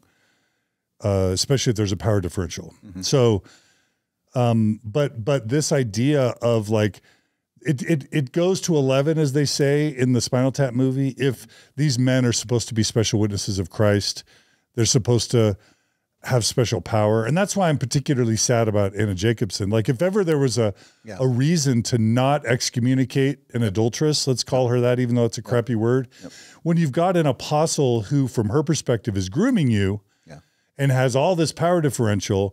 And then if he's in touch with Christ and God, and the polygamy thing is still in D&C 132. And if he's talking in any way, I feel the spirit that we're meant to be together, then she's a flat out victim. Right. As far as I'm concerned, he deserved to be excommunicated. She deserved to be loved and supported. So I think and then how can she, if she stays in Salt Lake for the rest of her life, how's she supposed to go out? Ever. The 12 was not united on excommunicating her. That was an interesting thing to find out. And I think that George Albert Smith goes on the record and says, I was not in favor of this action. Yeah, that just doesn't seem right. The dynamics of the quorum, I think, in all these cases is fascinating to see how they individually think about it. And you can see the hardliner personalities stand out, and those that are more willing, and those that are just kind of more willing to go along with whatever is the decision too. Yeah. And that's, I think, will be interesting to readers, is to see how those dynamics worked at these very high pressure, high stakes kind of cases. Yeah. Yeah. Well, that brings us to Joseph F. Smith, the gay church patriarch. he was the presiding patriarch. So this is Joseph F. Smith, either the second or the third, depending on what you're talking about. His grandfather was Joseph F. Smith, the LDS Church president. His father was Hiram Smith, is that right? Joseph F. Smith's oldest son, who died as a young man. He was an apostle, and he died as, I think, from the flu, the influenza. And so Joseph F., the second or third, because his uncle was Joseph Fielding Smith. So there's a lot of Joseph Fielding Smiths in that family. Anyway, he was a professor of speech who at a certain point was named to be the presiding patriarch. And he was named to be the presiding patriarch after like a 10-year period when there wasn't a presiding patriarch, because Heber J. Grant didn't want to name Elder G. Smith as the presiding patriarch. And so they had acting patriarchs until finally Heber J. Grant was able to convince the 12 that, no, we need to get one. It should not be this Smith. It should be this other Smith. And so Joseph F. Smith was named the presiding patriarch to the church. It's interesting that he seems a little bit progressive. Like on page 86, he's quoted as saying, "Honest doubt was never shameful. Honest doubt is a salutary thing. Dynamic doubt is a good thing. A lazy doubt is a bad thing. As a lazy anything is bad." Yeah. So a pro-doubt He had been patriarch? a teacher, a professor of speech at the University of Utah. So he would have interacted with with a lot of young adults, and he was a master thespian. He was, yeah. So he was a patriarch for about 3 or 4 years, gave about 1,700 patriarchal blessings. Then something happened. And just really quickly, that position, I didn't realize this till reading the chapter. He was supposed to give patriarchal blessings to all the people who didn't have a patriarch. Yeah, is that that's right? Uh-huh. And then maybe special ones? Yeah, you could request sometimes a specific blessing from the presiding patriarch. Yeah. Like as soon as he got called in, he wanted to give one of the apostles a blessing. Yeah. Is that right? Yeah. So that's interesting. Yeah. Okay. All right. So of all of the 4 cases, for me, his was the hardest, just because the sources were incomplete, and so I don't know exactly what happened. Something happened in 44, 45, And then it comes to light and 46, and so what kind of thing? there's a man goes to meet with one or more of the general authorities and complains that something had happened between Joseph F. Smith and his son. it's possible it may have come out as he was preparing for a mission. Quinn Perhaps hypothesizes. it's We just don't quite. and we don't know exactly what happened either. Something happened between Joseph F. Smith and this man's son, and it was serious enough that they decided they needed the general authorities needed to look into this. I think that it's George Albert Smith, right, who asks to meet with. Meets with his father one time, and then And it might be more, though. But who's the church president? George Albert is. Smith is. So his counselors are David O. McKay and Clark. J. Reuben Clark. Whatever happened, Joseph F. Smith downplays it or denies it. But that's not enough. This continues to the boy's father continues to complain about this. Finally, there's a meeting, and Joseph F. Smith, something happens. Joseph F. Smith admits or confesses to something, and at that point, then he is told not to come back to the church office building. His secretary is told that there won't be any more patriarchal blessings, and Joseph F. Smith goes into seclusion, into his home. I think he lived in North Salt Lake or Bountiful, up around there, Centerville. But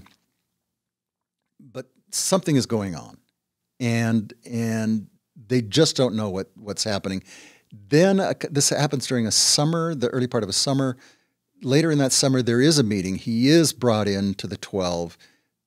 He says something. He confesses something. Is that the meeting where the boy and his father, I think, are both there? Is that right? I They're think there so. too. And he admits that something happened between himself and the young man. But exactly what it is, I don't know. But it's serious enough. Joseph Fielding Smith in his diary writes that it was disgusting. He doesn't want to talk about it. It's too disgusting to talk about. Something like that. Joseph F. Smith he goes into a deep depression during this time, and there are other kinds of symptoms that show up, and he's willing to continue as the presiding patriarch, but it's clear that George Albert Smith and David O. McKay and others feel like he just can't do it. This is not appropriate. And so he submits a letter that says that you can do what you want to with me. He is then, at the October's conference, he is released for what they say is an unspecified condition. And after that, I guess there are enough rumors circulating that it was some kind of homosexual encounter that happened between him and this young man. The family's devastated. I don't know how much his wife knows. She must know the general particulars of what happened, or at least guessed. They relocate to Hawaii. The church there in Hawaii is told not to extend any offers to him, not to call him to anything, nothing like that. He gets a job teaching at the University of Hawaii. His wife later teaches elementary school, I think. And so Eldred G. Smith is then called to replace him as the presiding patriarch. Heber J. Grant has died by this time, so it's George Albert Smith who calls Eldred G. Smith to be the presiding patriarch. I did make a note in the chapter that this idea of any blood lineage, sort of like associations, they didn't like it leadership. either. Nobody else in the hierarchy really liked it. Why don't you explain what the blood lineage thing was? Well, the idea, right, Brian, was that the presiding patriarch had to descend from Hiram Smith, Joseph Smith's brother. Is that right? Or any of the Smiths, right? Well, they got interpreted that way, that it could maybe extend out beyond. And that was, I think, wasn't that Heber J. Grant's complaint? Well, he really wanted his son-in-law to be the presiding patriarch. And they had this whole standoff. They're interpreting this idea various ways. That's on its own is a fascinating story. Yeah. But they don't like it. They see that it's problematic. It ties their hands as to who they can call into the hierarchy. And Joseph F. Smith especially, he kind of elevated the presiding patriarch to a position between basically the first presidency and the 12. And the 12 didn't like that either. So later on, when is it, 78, 80, something like that? 78. 78, they retired the office. They release Eldred G. Smith without ever appointing a successor to him. Can you just do that? Can Joseph set something up and it becomes inconvenient? It's awkward. You got a gay patriarch. You got this bloodline thing that's super weird, and you don't like announce it. You don't like say, "Hey, everyone, we're canceling this. Sorry, it was Revelation then, but we're just going to quietly mothball this." Like isn't that a weird? It's kind of like calling Leonard Arrington as church historian at General Conference, and then when you release him and shut down the department, you don't mention it. It is. Interesting. It is interesting, isn't it? How it's normal corporate PR, but it's not the type of accountability I would expect from the way the church taught me honesty works. What do you guys think? Yeah, I think that's an interesting. So I don't know if they actually thought that they were going to never again call a presiding patriarch, but I do think they saw that in practice it was a difficult calling to maintain, especially when your hands are tied as to whom you could call to this particular position. What do you think, Brian? Yeah, once you designate Eldred as emeritus status, that inertia of that emeritus status just stays. And at that point, any subsequent leader, I think, would require too much to reactivate it. So by just simply designating him as emeritus, you had effectively done away with it. Yeah. And it was such a long, fraught, complicated history that I think pretty much all of them were agreed it's just easier to not have this position. It was never clear what it meant. Yeah, you have periods like Joseph F. Smith where it's a little higher status, and then other times it's lower, and it was just too complicated. It was easier to just not have it. Yeah. Yeah. So Joseph F. Smith, his family are in Hawaii.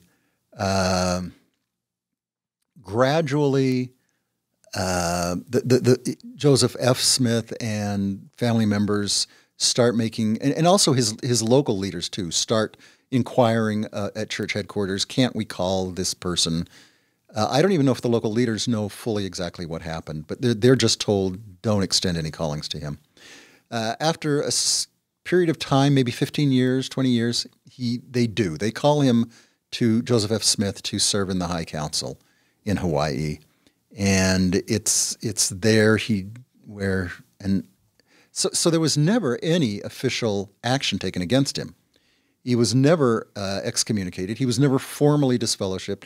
His priesthood was never taken. His temple blessings stayed intact. So there wasn't anything to restore. All the church headquarters did was to finally say, okay, you can go ahead and call him if you want to, if you feel like you can serve. So there's kind of there's consensus that he had a homosexual relationship, but maybe because it wasn't well known enough and the church wanted to avoid scandal, plus he had high connections.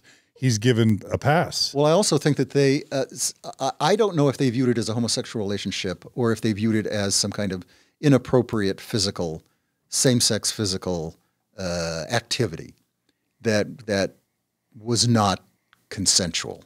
So see, and that's the other thing too. I don't know exactly what happened between Joseph F. Smith and this young man. There are stories. Connell O'Donovan, who is the expert on LGBTQ Mormon and Utah history, has talked about possible earlier relationships that Joseph F. Smith may have been involved in before he was called as the presiding patriarch. So there may be a history of Joseph F. Smith. He stayed married. Do we get the sense that he may have had other gay relationships in Hawaii while he was living there? Do we even have any info on that? I think that Connell talked to somebody who alluded to something. Yeah. But again, I don't know. Yeah.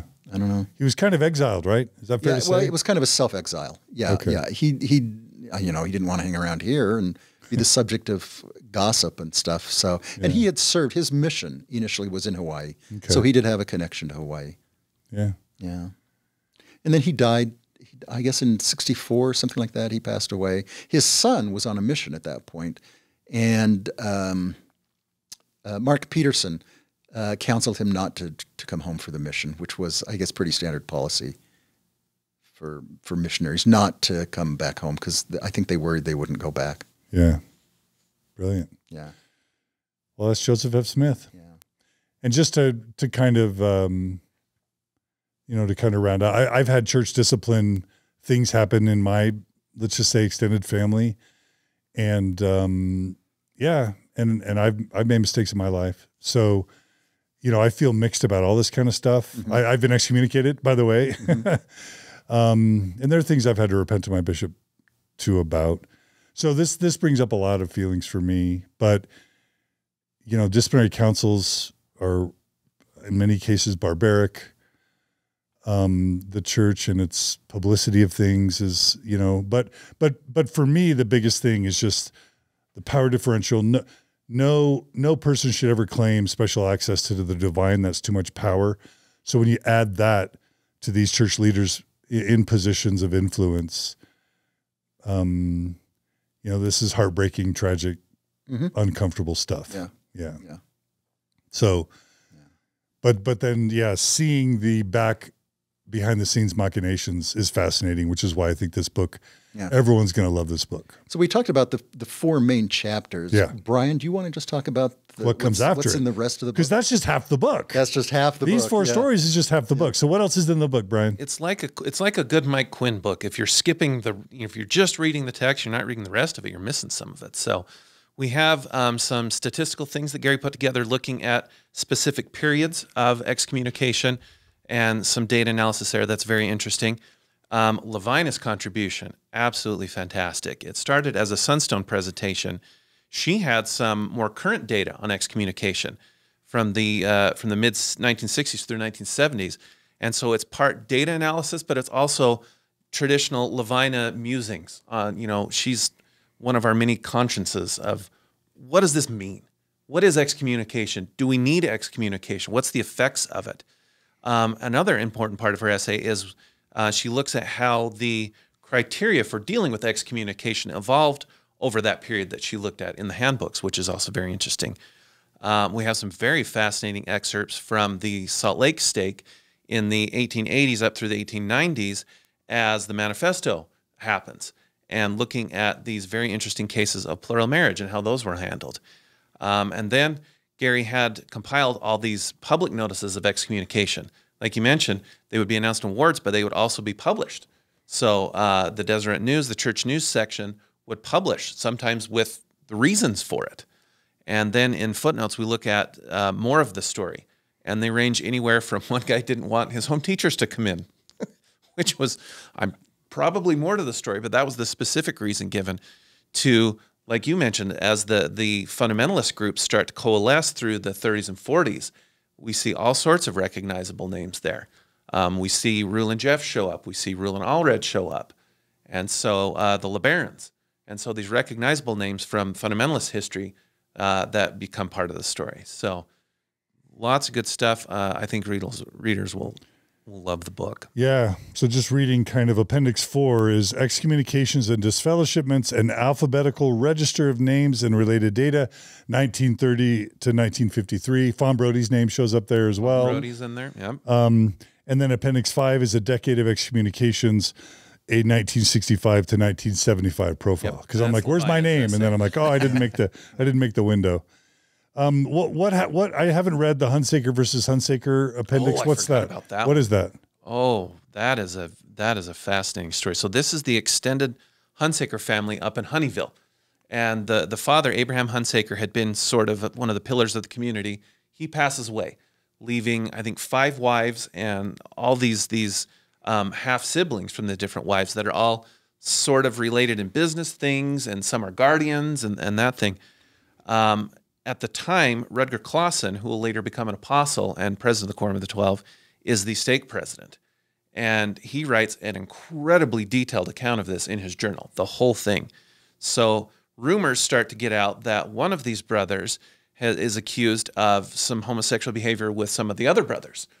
And it comes to the bishop's court, and they talk about it there, and decisions are made. But then they get appealed to the stake president, and the stake president reverses it. And the bishop isn't necessarily willing to go along with him. And the ward is divided on it. And so in 2 separate occasions, the sacrament is removed from the ward for a period of several months.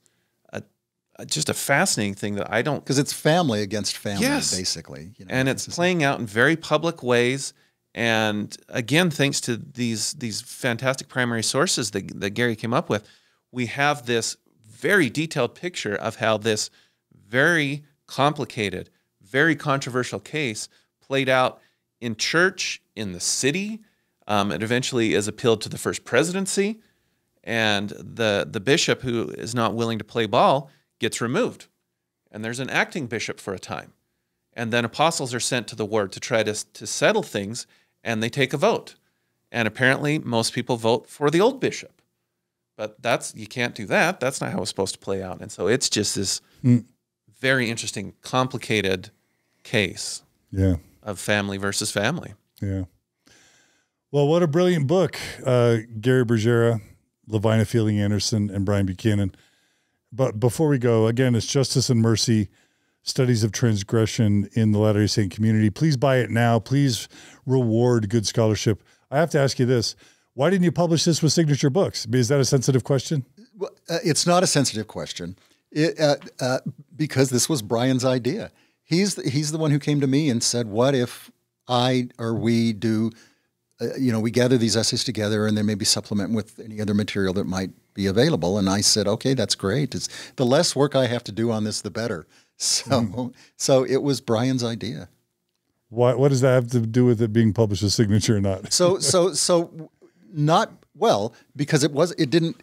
Now, if Brian had said, why don't I do this? Why don't I, Brian, do this for Signature? Then it would go through the regular process. And to be honest, because of my connection to Signature, I worry about stuff that I do. Conflict of interest stuff? Conflict of interest, but also, the whole idea of a vanity press, that just exists to publish stuff that, that we employees might be involved with. So I'm not eager to try to encourage that kind of a view. But it really was Brian's. And Brian has published other books. Really? Yeah. They've all been, up to this point, reprints of stuff, public domain kinds of materials that mostly 19th century LDS kinds of things. Yeah. So this is the first non-reprint. Well, it still is a hybrid that Brian's done. And so I'm hoping that Brian continues to, publish stuff. Me too, Brian. Me too. You're not a hidden gem, but you're a gem you're super smart and knowledgeable. So yeah, I'm so glad you're able to join us today. Me too. Me too, Gary. Me too. You're no slouch, Gary. This was just wait. I'll see if I can change that in the future. Remind me if you've published any other books? So the first one was, and again, it was kind of a hybrid, was Conflict in the Quorum. Oh yeah. There was that book. Yeah. That's There's the book classic. that Ron and I did on BYU. Conflict in the Quorum is about what? So Conflict in the Quorum is about the sometimes contentious relationship between Orson Pratt, Joseph Smith, and especially Brigham Young. Okay. Over polygamy with Joseph Smith and over doctrine with Brigham Young. That's an important book. It was fun to work on. So okay, other books of note? The big thing was the edited diaries of Leonard Arrington. Ooh. So there was that. The 3 volumes of the Leonard Arrington diaries. Brian's is the most recent, but the one before that was the Leonard Arrington diaries. Did that come after Greg's Leonard Arrington book? It did come out after, yeah. Yeah, I would love to have your. I think we talked about maybe doing an episode about that. Yeah. All right. Yeah. Well, Gary, thank you for this book, but also thank you for all your contributions over the past several decades. Mm-hmm.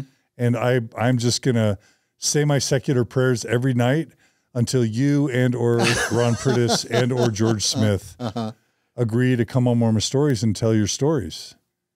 Okay. You going to think about it? I promise you I will think about it. Can we get a commitment? That I will think about it? Sure. No, that you'll do it. How about if I just think about it? Okay. But yeah, this has been really enjoyable, John. So thank you again for the invitation. Okay. All right. And you'll be stepping down from the Smith Pettit Foundation at the end of the year. Okay. Yeah. All right. Yep. Then that's it. That's it. Yep. You're done. Yep. All right. Well, thanks for coming on and thanks for everything you've done for us. Sure. Thank you. And Brian, keep on going with Mormon History Podcast. Also, check out Benchmark Books. Do you want to tell them what Benchmark Books is? Sure. And how they can get cool books and also support a worthy institution? Sure. So we're in South Salt Lake, not too far from here. We do new books. We do more kind of the academic end of the spectrum. So a lot of stuff the Signature publishes, university presses. But then we also do used and rare books. So, and that can range from anything from your favorite Anita Stansfield novel to a first edition of the Book of Mormon. So we've seen some absolutely amazing things come through our door. You do have a first edition. We don't right now, but we recently had 3 at the same time. So that was fun. So you sell rare books at Benchmark Books. We do. In addition to new books. We've got some treasures. We get some fun artifacts. We've had pieces of the original Nauvoo Temple. Right now we have a vintage sacrament service set. And it was, we think, not too long after the individual sacrament cups were introduced, and then probably a 19th century bread tray. So we can play some pretty good show and tell down there. What are they listed for? We've got that set right now at $5,000. Okay. So, and what does a first edition Book of Mormon run for these days? First edition Book of Mormon is probably in the $100,000 range. It depends if it's a notable copy, if it belonged to someone interesting, if it's in really nice shape. It might be a little more than that. If it's got problems, it might be less than that. But so yeah, we serve everyone from the casual reader to the very interested reader to the collector, and we have fun stuff. We also do author events. Todd Compton was at the store last night to talk about his new book. So we get to play a very fun role in seeing Mormon history and Mormon studies develop. What is the most valuable book in existence related to Mormon studies that one could buy? Book of Commandments, hands down.